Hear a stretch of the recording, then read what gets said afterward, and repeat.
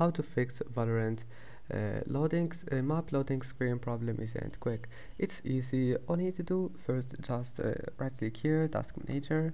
Now click memory to see applications that takes your memory. Here you will find like Google Chrome. Right click in task, OBS. Now just close all the applications, the unnecessary applications, and close it. Then open here. Now close applications from this one here. Right click and like wallpaper engine, and then close it.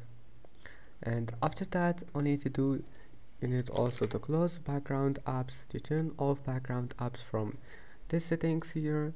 Turn off the first option if you want to turn off all those applications, and that's it.